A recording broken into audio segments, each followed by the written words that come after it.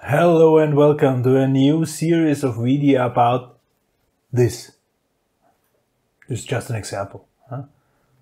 This is an example of what we are talking about.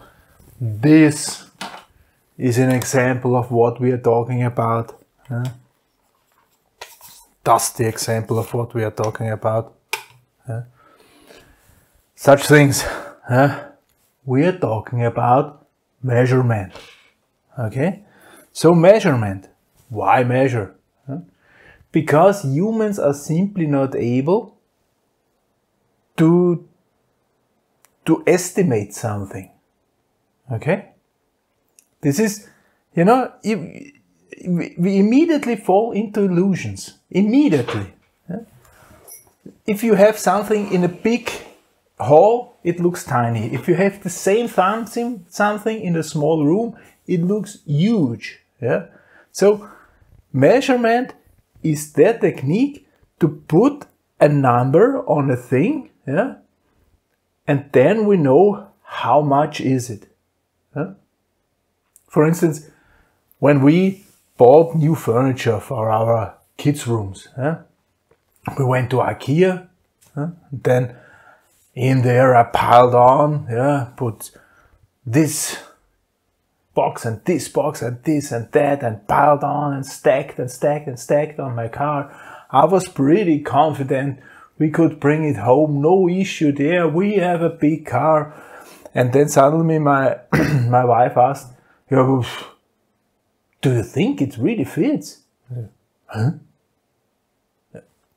For sure. I mean, look at that. This is not that huge. Until we get to the car. The car is not as big as the IKEA hall. So I should have measured. So measuring is the best method of getting rid of such illusions you have. Humans always tend to put things to a scale. Down my hallway, in winter time, when we come inside from the cold, it is feeling warm. When we go down from the living room to the hallway, it's cold there. Is it cold or is it hot? It has, I don't know, 18 degrees.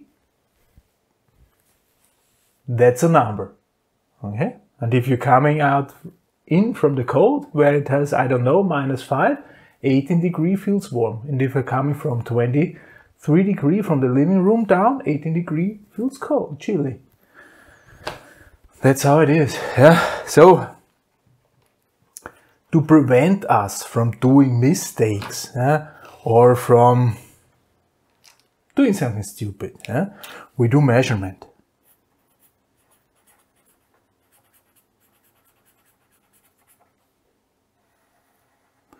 That's the topic of our new series of video, measurement.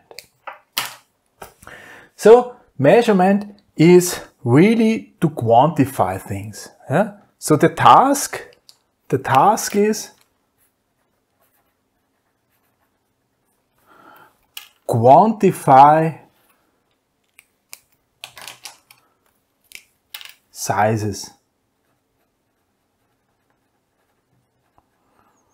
Quantify, give a number.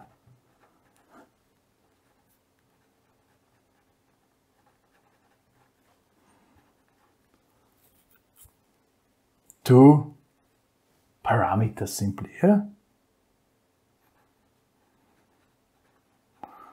Parameters of objects. Might be, for instance, length,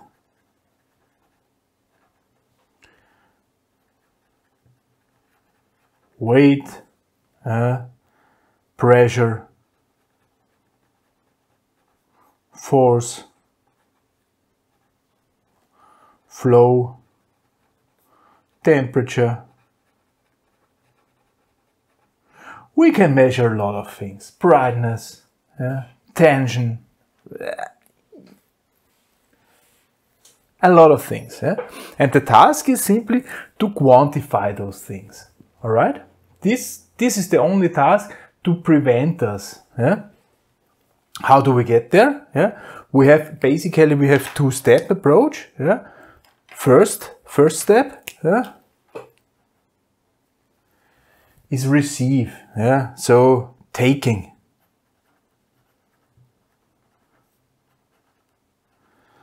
the number.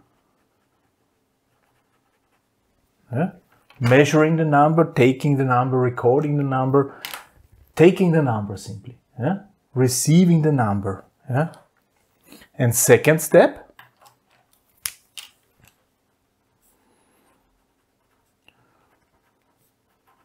process the number.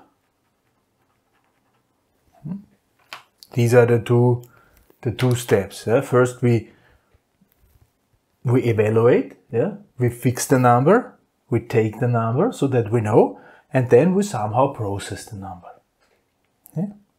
So measurement is everywhere. We have to rely on sizes everywhere. Yeah? Because I mean the results shall be reliable. Yeah?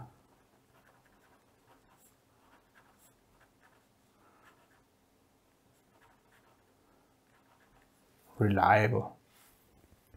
Is this the correct spelling? Yeah. Reliable.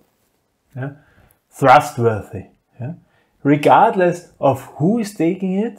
Yeah. If I measure something, or you measure something, or some third party is measuring something, they should always have the same number. Yeah. So regardless of circumstances.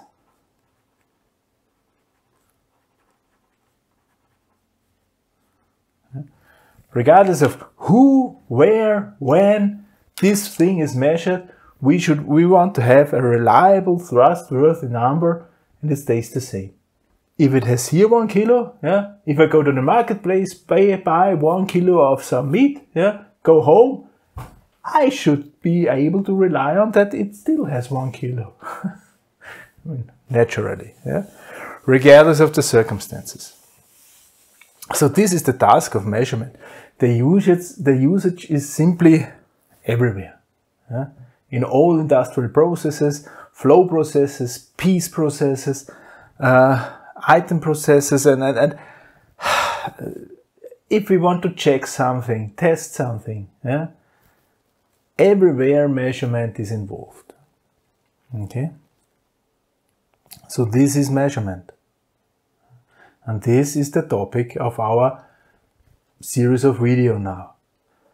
Next video, we are going to talk about how such measurement system is built. Yeah? What components are the basic components, and what is the task of these components will then be in next video. For this time, thank you very much for listening. Goodbye.